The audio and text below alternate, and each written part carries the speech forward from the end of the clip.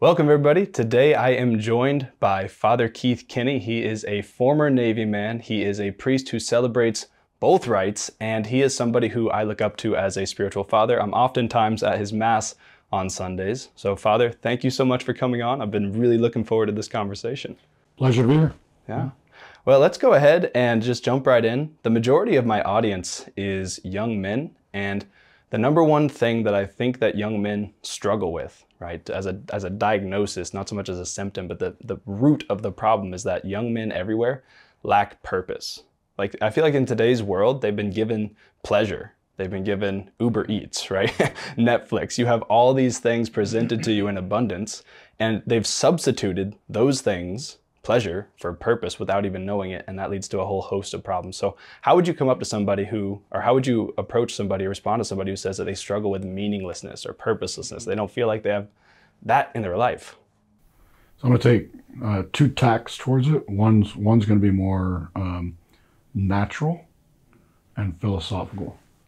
The second will be theological. So the natural and philosophical is when you're struggling with a lack of purpose, you're drifting. That indicates a lack of virtue, and usually principally a lack of temperance. It means that you're satiating all of your appetites, and because temperance is a cardinal virtue, it's fundamental for a host of the moral virtues. Particularly, I have in mind chastity, right? So temperance regulates the sensible appetite of the flesh, especially for food and drink. Chastity regulates the sexual appetite, right? In English, we say lust. In Latin, we say luxuria, luxury, right? So the cardinal virtues are justice, prudence, fortitude, and temperance. Right. And they're called cardinals from the Latin cardinal cardines, meaning hinge. The moral virtues swing on the cardinal virtues like a door. Yeah. So if I'm weak in temperance, there's almost no chance that chastity is going to have anything to hold on to, right? And in our society, we're like passively satiating ourselves with entertainment. Yeah. Right. So just getting up and going for a run or starting to work out, you'll find that you lose some of that boredom. Yeah. You have a discipline in your life. There's a moderation to at least the tempo of your life. You have to do strange things like work out after work or get up early in the morning, right? So you rearrange things, and then suddenly that empty time that you were being passive gets filled. Yeah, I think St. Paul talks about how I pummel my flesh, right? He talks about the spirit and the flesh waging war over and over again. And I think people oftentimes get kind of affirmed in their purposelessness and that meaninglessness. And what you're saying is basically stop being lazy and get up and do something. Is that kind of, or how would you phrase it? Yeah, that's a big piece. That's a big piece of it. If we're not doing nothing, if we're being passive in our lives, how do you get a goal? All right. When I was in the Navy, I worked out twice a day for 45 minutes. I read in some magazine somewhere that the hormones and energies that you needed were exhausted in like 45 minutes. I was doing all that stuff.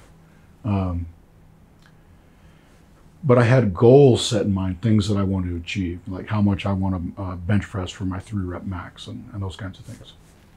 If I went back to the gym today and like threw that weight on and got underneath it, I would be crying out for someone to pick that weight off my chest. We've all been there, right?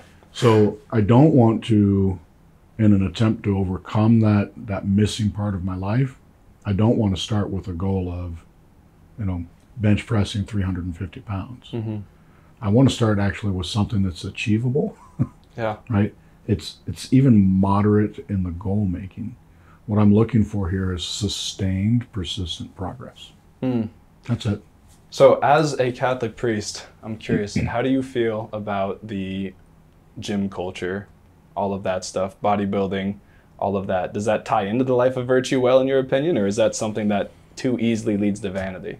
It too easily leads to vanity. Okay. Yeah. There's health. Like, I'm not a great example of it. I want to be healthy enough that I'm not throwing away the gift. However, I don't want to try at the age of 50 to try and look like I'm 25. There's no virtue in that, right? This prolonged love of youth. There's something beautiful in age, right? In aging gracefully. And the gym culture isn't necessarily about being healthy, right? It often leads to immodesty, right? Because if you're doing that, you want to show what your gains are.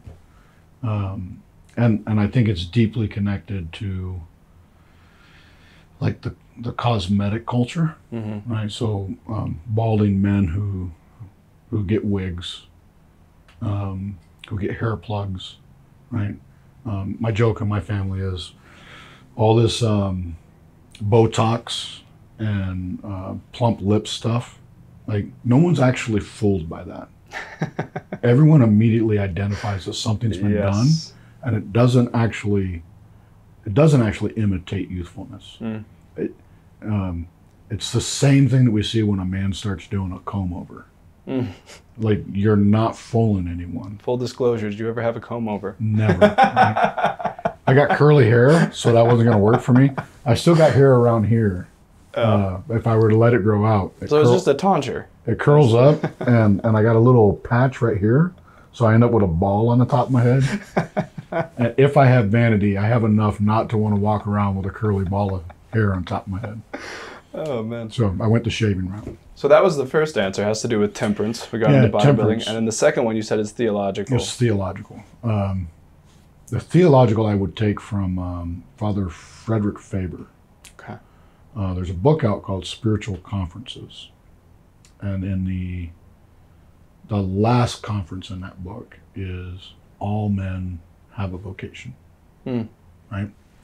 And so he starts with the fundamental truth. I'm going to butcher him. He's much more poetic than I am.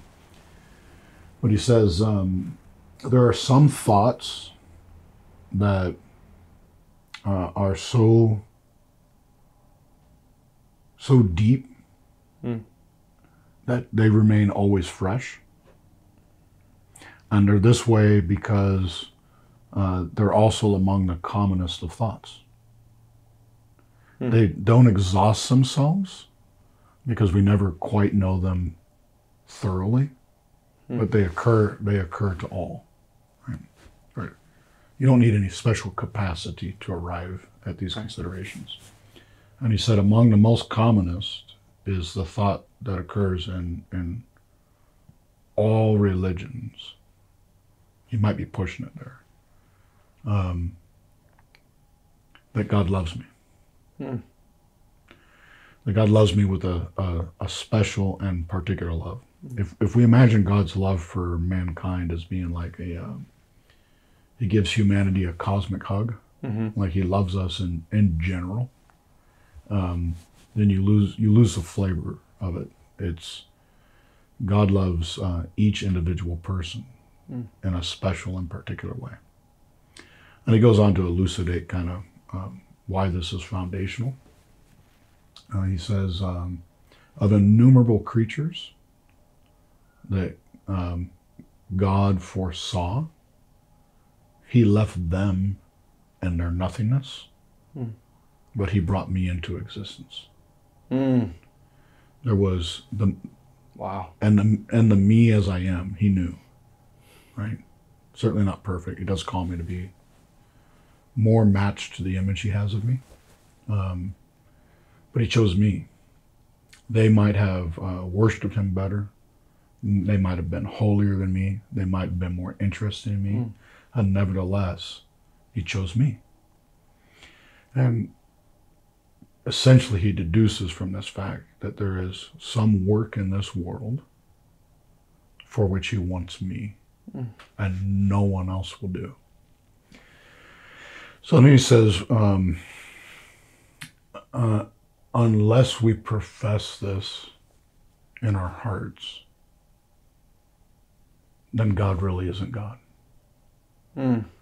And I don't know how men live if they don't have this understanding, right? So then, based upon that, he says the view that he takes of humanity as he considers it is that the greater number of people kind of hold their heads above water, mostly keep themselves out of mortal sin, receive the sacraments, do the exercises of piety, and that this in itself constitutes a spiritual life. Because it can't be natural, or it wouldn't end in salvation. Right. So it has to be a supernatural spiritual life. But then he says, typically we reserve the word vocation for a very particular kind of state. Now he leaves out marriage, but that's just a fact of his time. He says, when we speak of vocation, we mean either vocation to the ecclesiastical state, to the religious life, to a life of the evangelical councils, or to some life of like philanthropy. And he says that last category is the most rare. And he says that general view of a vocation expresses a truth, but it expresses it badly. It expresses it so badly that we might come away with a false idea. He says the truth of the matter is that every man has a special vocation. That there is no vocation that comes in like generalities. Like I wasn't called by God to the priesthood, whatever that means, right? Oh. He specified it.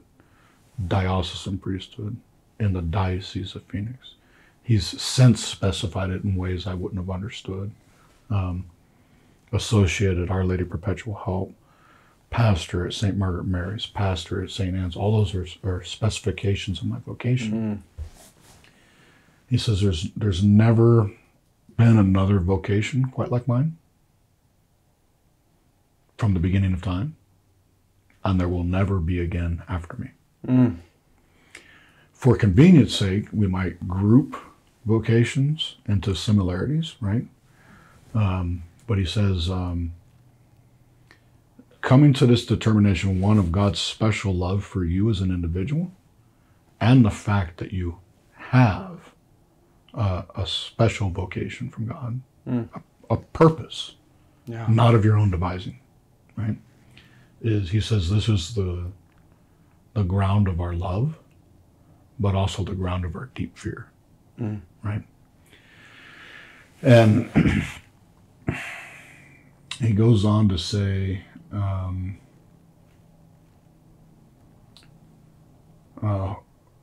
all the spiritual life revolves around this, finding out God's will for me.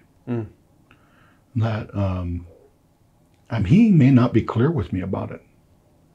In fact, for some people, we may never actually find certainty of it, right?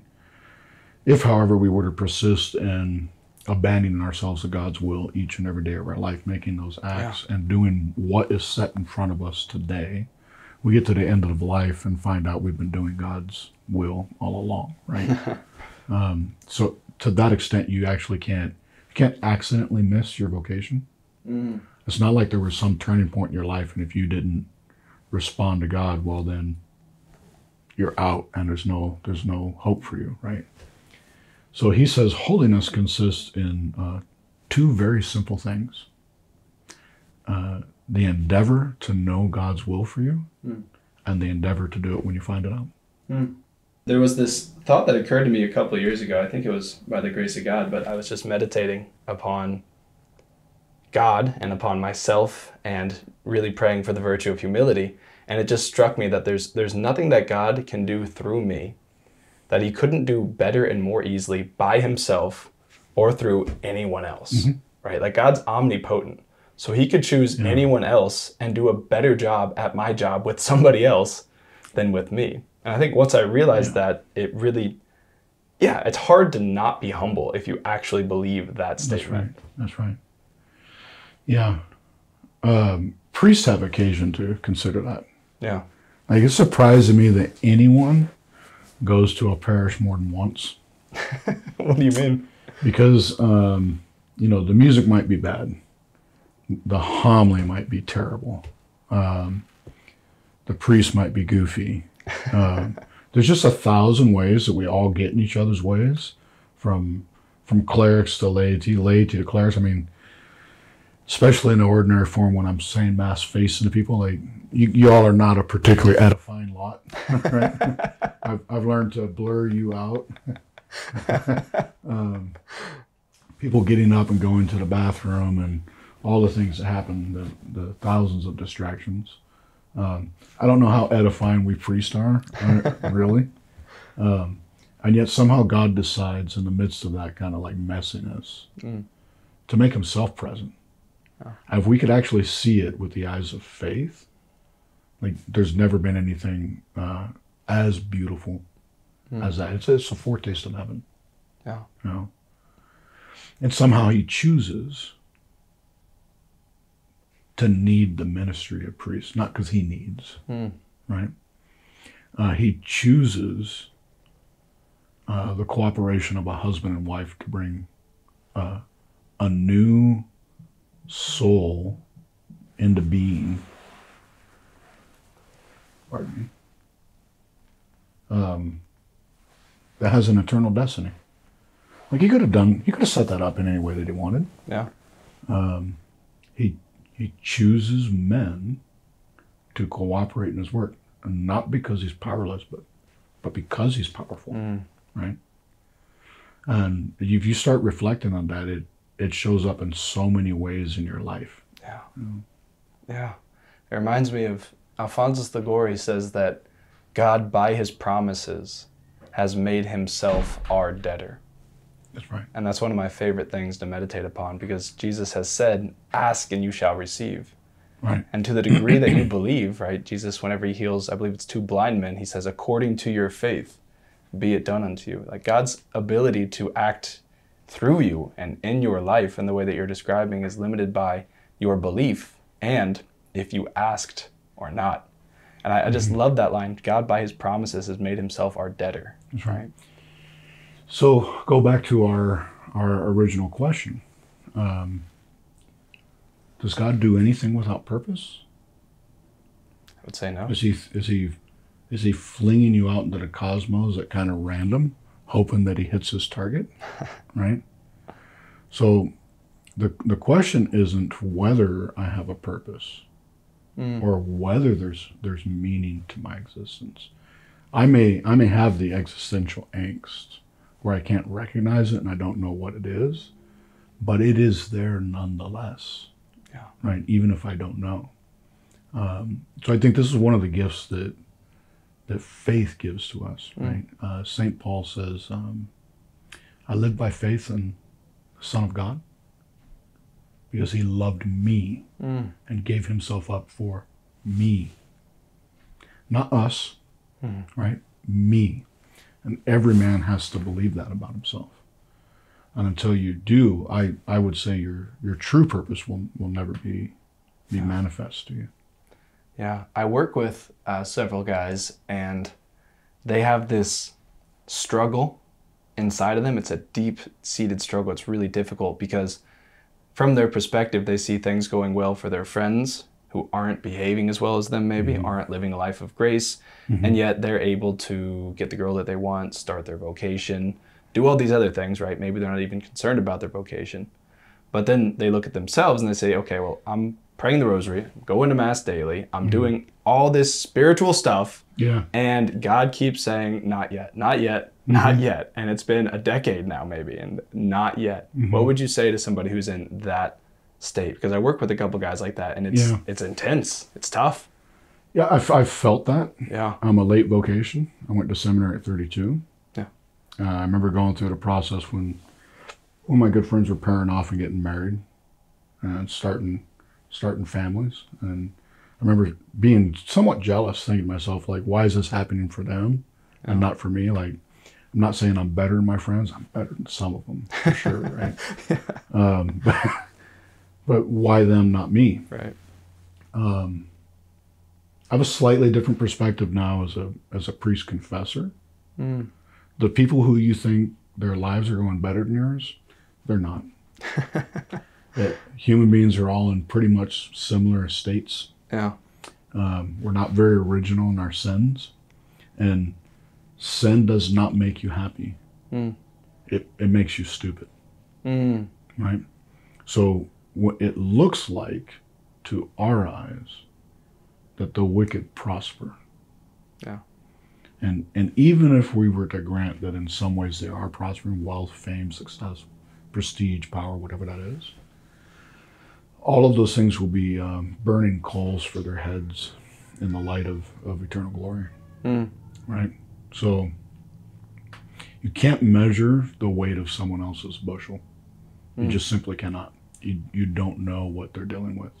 You don't know where they stand. But all of us know, on the basis of revelation, that we are sinners in need of a Savior. Yeah. That's the great leveling, right? The most dangerous thing you can ever think to yourself is, I've got it all together. I've arrived, right? Because the minute you think that, you're going to attempt to do it underneath your own power. Yeah. That makes me think, one of the, I think, strongest objections to theism in general, which is kind of answered by what you just said, but it's the idea of suffering of the innocent, right? The idea that children sometimes get these horrible diseases. So would you say that generally it's not a matter of, everybody gets a cross and everybody gets the strength to carry their cross, and it's imprudent to judge the weight of somebody else's? That's right. Is that how you would say that? Yeah. I mean, there's another way. There's a number of ways to think through that. First, I would say to someone with that kind of objection, has there ever been a life without suffering? Mine hasn't been free of suffering. It's not free of suffering now. Yeah. All right. I don't even think that like the mega wealthy, mega famous, when you actually find out later on down the line as they fall from grace, and it's usually a pretty long fall, Yeah. that their lives weren't as peachy keen as you thought they were, right? Yeah. So there's that. What's God's answer to that? God's answer to that is not, be a good little boy or a good little girl and I will sprinkle you with magic Christian pixie dust and make your problems go away. God's answer to that is, I will plant the tree of my suffering in the midst of you, and I will turn it into the tree of life. Right? So I don't know that gives us consolation so much without faith, but at least at a basis, God says you're not alone. Yeah. Right? I'm here with you. The other way to think through this is take the question of like gifts. Like not everyone can be an Einstein. Right. Right? There might appear to be some injustice in that. What sort of man might I have become if I was that clever? I might not have ever found my purpose. Right? We don't know the way that goes. Yeah. Give me riches, I might squander it. Give me good looks. Well, there's plenty of paths that can go down, right? So you never know the weight that comes with the gifts that are blessings that you're longing for. Yeah. God gives to each for his own purpose, and there's an acceptance both of the gifts and of the sufferings, with the knowledge that we're sojourners, Yeah. right? We're strangers in to that sense in the world. And I was not made for this. Mm. The day will come, ontologically, I'll always be a priest. But the day will come with joy. I will never again say a mass. Mm. I will behold God face to face. So not even what I do that undoubtedly gives purpose to my life now. Not even that is its ultimate purpose. Wow. The ultimate purpose of my life, if I persist in faith and allow God to lead me, is I get to see God face to face. That's the longing of every human heart. You have a God-shaped hole in your heart. I don't care what else you stuff in it, it'll never be enough because you were made for more. Mm. Right? Mm. It's beautiful. It's also, I suppose, why marriage doesn't persist in heaven to a certain extent.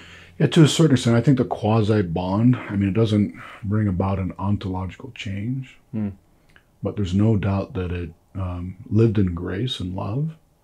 It definitely will make a connection that perdures, right? Yeah. The sacramental bond does not. But there's no doubt that the shared life, there's a shaping factor that's there. It's not like I will get to heaven and not recognize my mom, right? Like, we're not cut off from each other in that way, as if none of that mattered. But I will love her more intimately, more intensely, more deeply, because by beholding the face of God, I will see how God loves her, and that's it's going to take my breath away. I'm still going to recognize her as my mom, right? That's beautiful. Let's see. So a couple other things here. You mentioned essentially temperance as being the start to finding purpose, right? Kind of the foundation. You mentioned the cardinal, right? It has to hang, the door has to hang on that.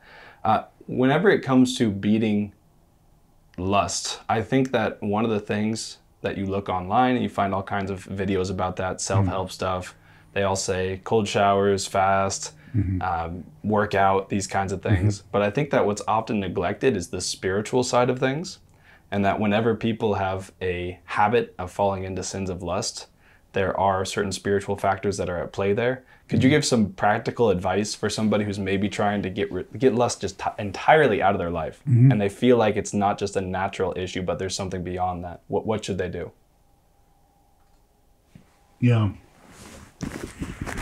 Okay, fasting is, in the tradition, constantly going to be recommended, right? But not just as like to overcome lust. I mean, it is good for that. It's to build temperance, discipline, right? You ought to do those things even if you don't struggle with lust. St. Alphonse Liguori says, if you have a temptation that you're struggling with, and you ask him, what shall I do? He says, I will tell you to pray. And if you ask me 1,000 times, 1,000 times I will answer prayer, right? And then he has a real insightful thing that he says, that I've never forgotten. A man will give up one of two things. He will give up his prayer, or he will give up his sin. And whenever you find yourself falling back into habits of sin, stop and check and see if you said your rosary. Yeah.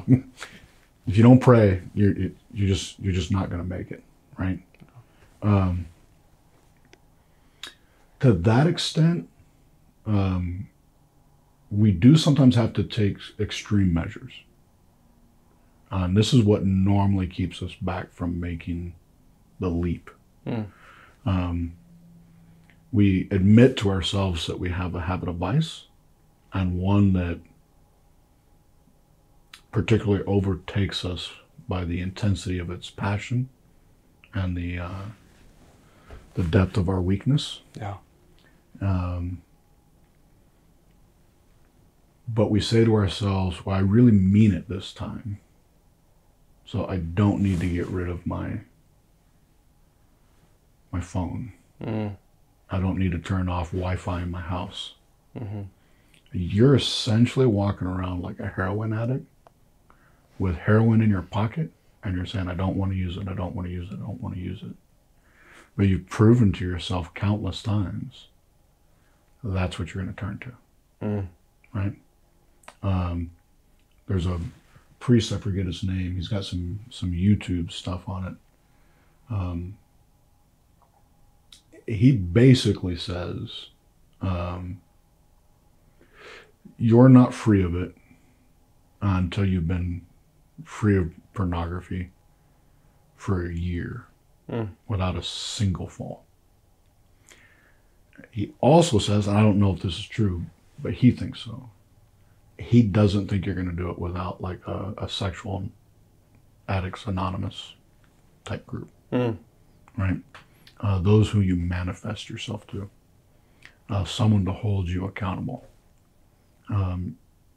If this is the thing that's kind of constantly rearing its head, you move heaven and earth to remove this thing from your life.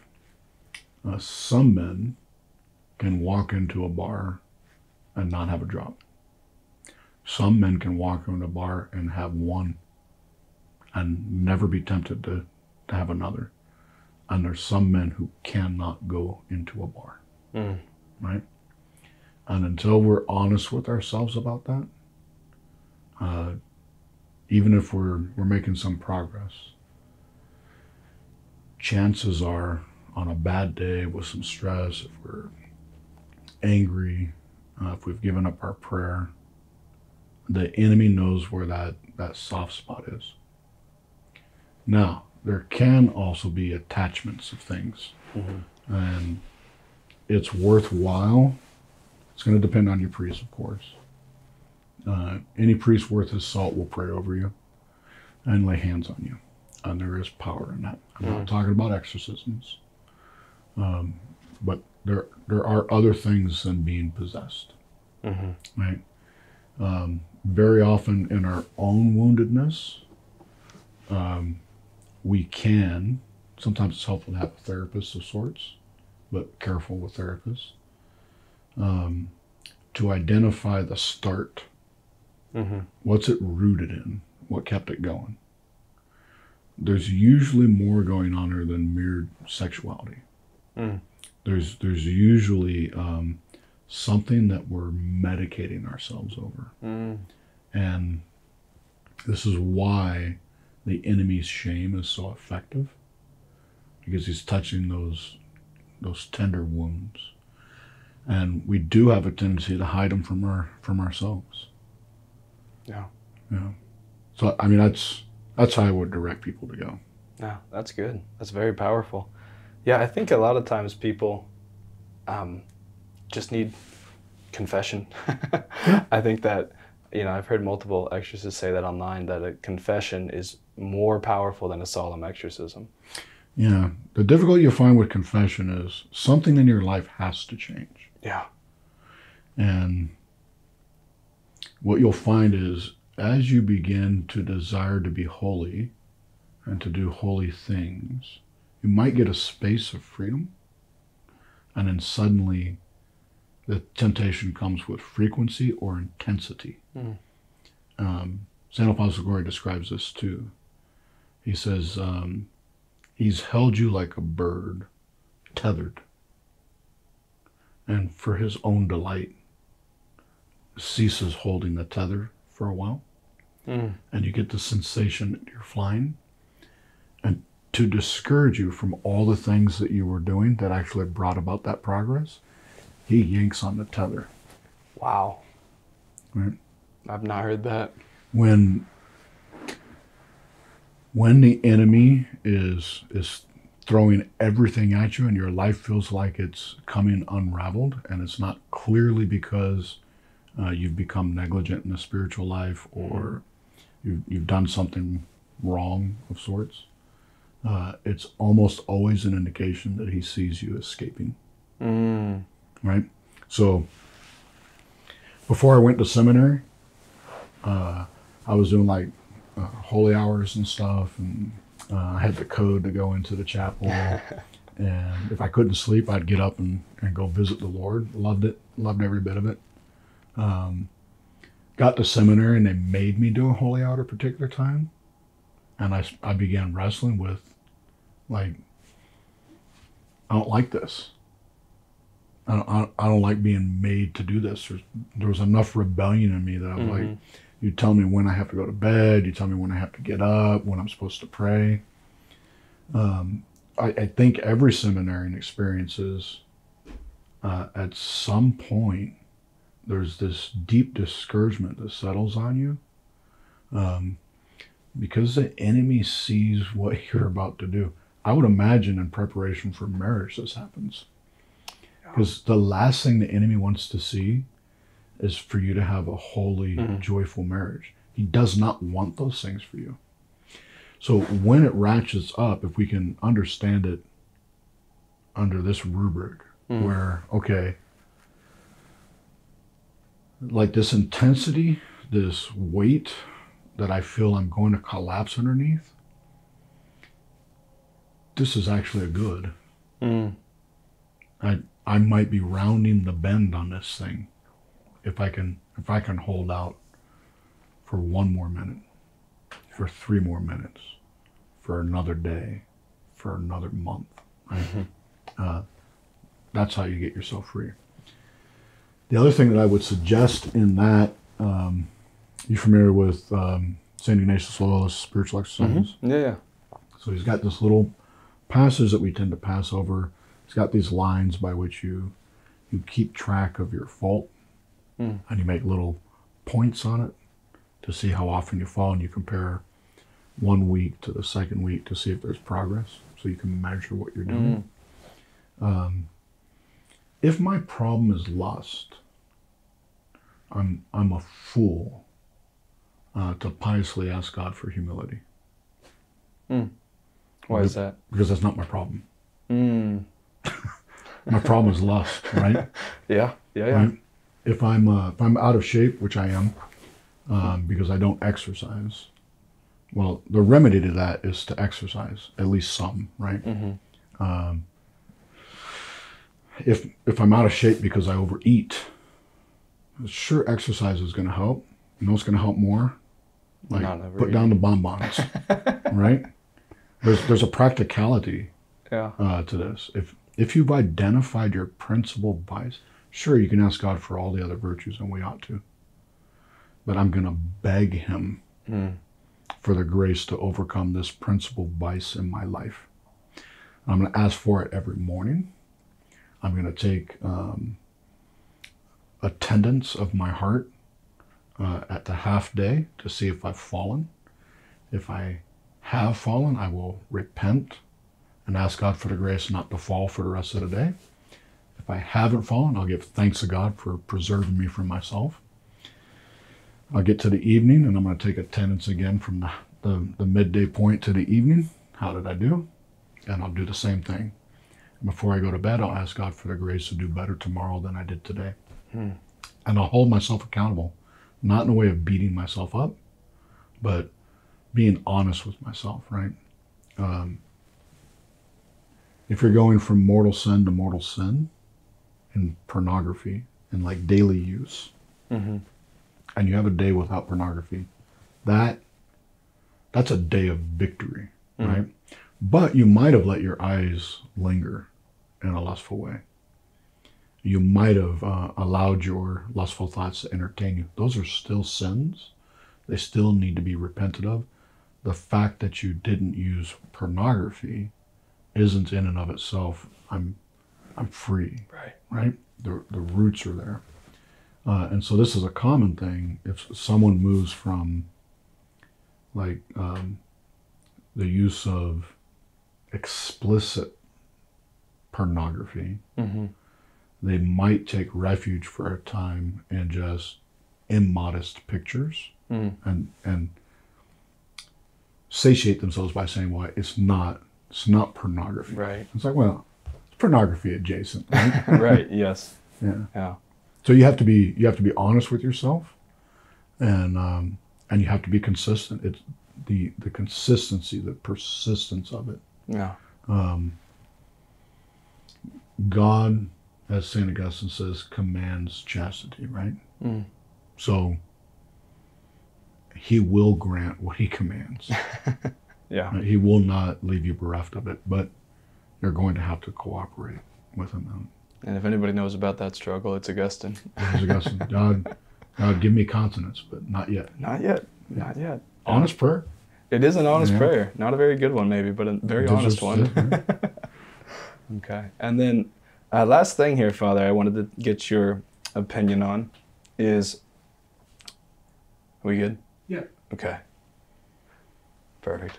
Last thing here, Father, that I want to get your opinion on is, I get this question sometimes, but how can somebody discern or figure out if they should go to a Novus Ordo Mass or a traditional Latin Mass? I know that you celebrate both, and right. so I think you have a very balanced opinion on this, but I'd just like your input on that. Yeah.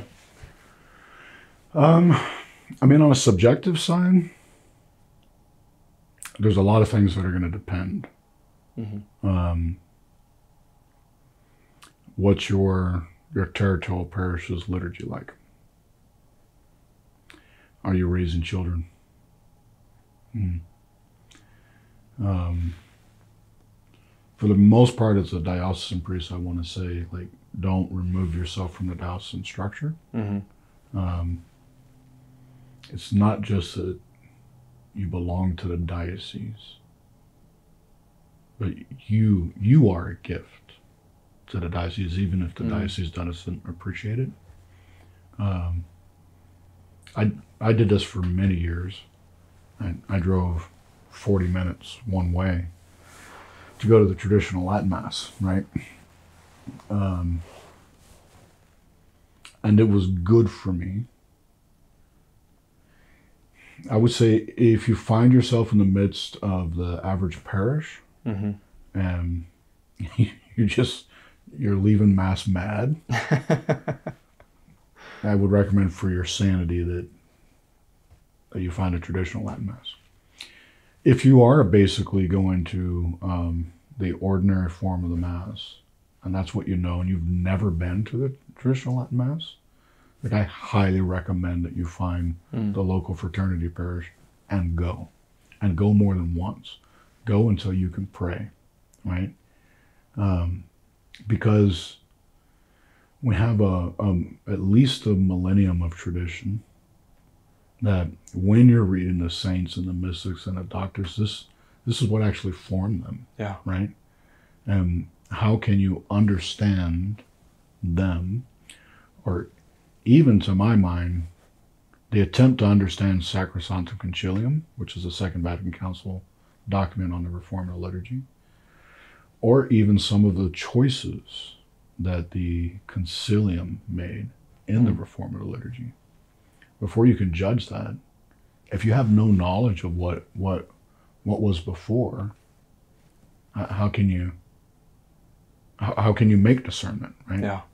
I know it's contentious today. I'm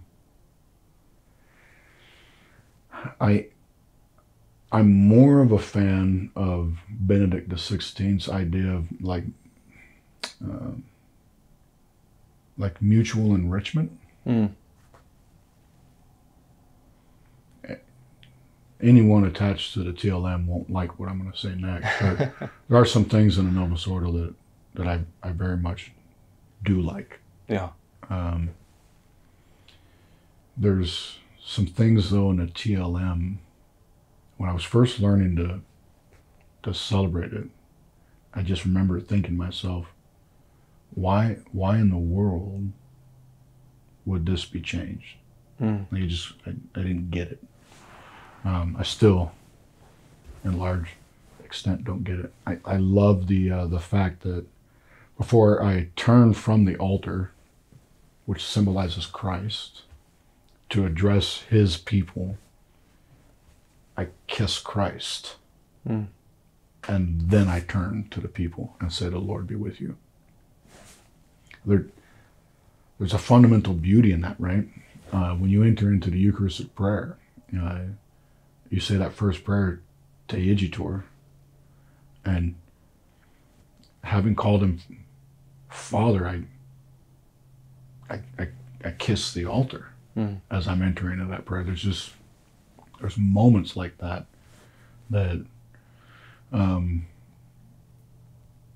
at least part of what the reformers were trying to do in their idea of a simplification. I mean, it says noble simplicity, but I think in some respects, we so oversimplified that we got a kind of barrenness. Yeah. In the Eastern Church, I think it might have gone over a little bit better, but it's because they have the iconostasis where we don't. Well, the gestures and postures, the movements of servers, all of those things, was actually functioned for us in the West as a kind of liturgical iconostasis that let us read the Mass.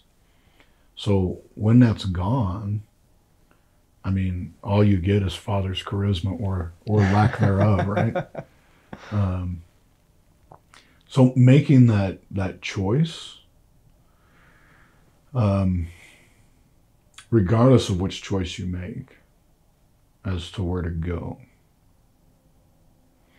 the job is to find a way to focus on Christ and his work in the liturgy as best you can, and to pray away any resentment or bitterness. We live in like dodgy liturgical times. It's just a reality. Well, if we become so fixated on that, like if you go to a terrible offering of the Mass, or you hear a terrible homily, like surely that's not pleasing to Christ. Nevertheless, he foresaw it when he instituted it down the ages. He saw all the crazy things his priests would do, and he didn't withhold himself back. So this would be my basic answer of how I settled on my vocation to the diocesan priesthood. If Christ is willing to go, so am I. Now I'm going to do everything I can within my power to be faithfully obedient to Holy Mother Church and the celebration of the liturgy, to keep my priestly promises. I mean, I promise to celebrate the liturgy for the glory of God and the sanctification of his people with reverence, according to the tradition. Right. And I think that for us priests, in accord with the tradition of the Roman Rite, well, how do you do that if you don't know the tradition of the Roman Rite? So I'll step across the other line to those who think the presence of the traditional Latin Mass shouldn't be there. It's a kind of patrimony. It's an inheritance, right? And we're poorer for not having it. Right now we're going through a time where there's all this talk about uniformity. Uniformity is not unity. And it's a strange sort of thing when we only want to talk about uniformity when it comes to the 1962 Missal. But nevertheless, we permit the Anglican use. We permit the Zaire use. We permit other deviations that are clearly not in uniformity with the global Latin West. Just this one kind of divergence that we seem to say, no, uniformity, right? We haven't shut down the Mozarabic rite in Santo Domingo de Silos or in the chapel in Toledo. We haven't forbidden the Ambrosian rite. I think both of those have been revamped slightly in accordance with the main lines of Sacrosanctum Concilium. But let's not forget that there's Ethiopian Ge'ez Catholics, Chaldean Catholics, Maronite Catholics, Syro-Malabar Catholics, right? Every version of Byzantine that you can think of, and Armenians, right? And I know I'm missing a bunch, but they are in unity um, the diversity of acceptable liturgical expression arising out of apostolic Christianity are jewels Right. For Holy Mother Church, and we're poor to set one of those jewels aside, right? Yeah. There's a larger, more difficult question about whether these are actually two different rites. Yeah. Yeah, that's a whole nother ball Yeah. game. But when I was I was traveling for Christmas one year, and we went to a mass, and it was not very reverent. Pretty sure there were some altar girls. The priest referenced the movie Elf in his homily, and that was one of the main thrusts of the homily. And that mass for me, though, was actually wonderful. I was sitting there, and all these bad things were going on, all these things that obviously are objectionable to me, and I just had a sense that God just wanted me to endure that mass. And so I just offered up all of this shenanigans. That's what it was, just pure shenanigans at mass to Jesus. It would be tough to do with that like Sunday after Sunday. Oh, it was once a year. So yeah. Yeah. There's something to that offering. We ought also to be edified by the celebration of Mass. We should be fed in a deep spiritual sense. And it's really hard to pray and to unite yourself to the holy sacrifice of the Mass when there's all this stuff going on. Yeah. You know? So you make the best prudential decision that you can for you and your family. Hopefully avoiding the pitfall of we're the true Catholics over here, and there's something wrong with the rest of you. You know, if you can avoid that, then go where your spiritual life flourishes. Right? Yeah.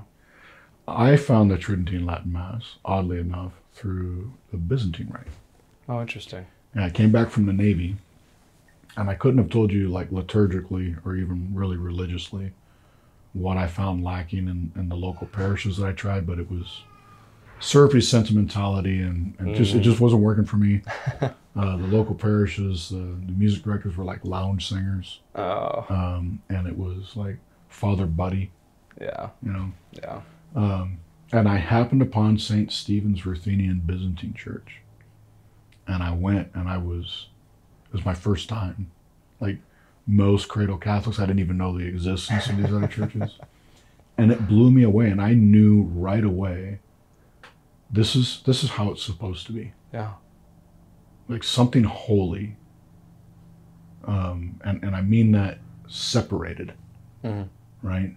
Otherworldly, just took place in my presence. And I couldn't get enough of it. Well, oddly, most of the parishioners there were not, in fact, Ruthenian Catholics. They were Roman Catholics hiding from bad liturgy. And then we got the new bishop. This was, 2003? Yeah. And he permitted the Tridentine Latin Mass. And so I went to the very first one in Phoenix, pretty much since Phoenix became a diocese. And what I saw there was a different expression, of course. Well, all the things that bowled me over about the Byzantine liturgy, I was like, oh, wait, we have this stuff too? How come we don't use it, right? So the next Sunday after, I went back to the Tridentine Latin Mass, and then it was a low Mass. No singing, no incense. And I was like, that took me a little bit to get. Once you do kind of get yourself settled in, it's a delightful thing, I think, to learn to pray in that silence, which is a much harder thing to achieve in the modern liturgy. It's in the modern liturgy, we're constantly moving at a pace of something that's always required of us. We've lost the ability to be okay with the Spirit moving us and keeping us in a place or allowing us to contemplate. We feel like if I'm not always and constantly engaging in this thing immediately, that somehow I'm not participating properly. Yeah. Which is basically how we've been trained to go to Mass in the modern rite. The gift of the quiet, can barely hear the priest, mumbling the Latin, and a much softer response from the server. When I really still didn't understand kind of what was going on. I mean, I knew I was at Mass, but I didn't know the prayers. In that, I had to find God in the solitude of those moments, and there was a freedom that I experienced in that. I am what might be called like a solemn Mass liberal. It's really the only one that I deeply want with all my heart. I would do solemn Mass all the time, every time if I could. I prefer it. But there's a gift in the low Mass that will actually help you be able to enter in to the average, ordinary nonsense that goes on at a parish, right? You encounter Christ and you touch him in those liturgical experiences, and you don't just leave them there. Those experiences shape and form you. They come with you when you go elsewhere. Beautiful. Wonderful. Well, that's great. Is there anything else you'd like to hit on? Otherwise, maybe you could close by giving whoever's watching a blessing. Sure. We'll just go for the blessing. Let's do it. We're talking about. Yeah. Wonderful. The Lord be with you. And with your spirit. Bow down for the blessing. May the Lord bless you and keep you. Amen. May he let his face shine upon you and show you his mercy. Amen. May he turn his countenance toward you and give you his peace. Amen. Et benedictio Dei omnipotentis Patris et Filii et Spiritus Sancti descendat super vos et maniat semper. Amen. Thank you, Father.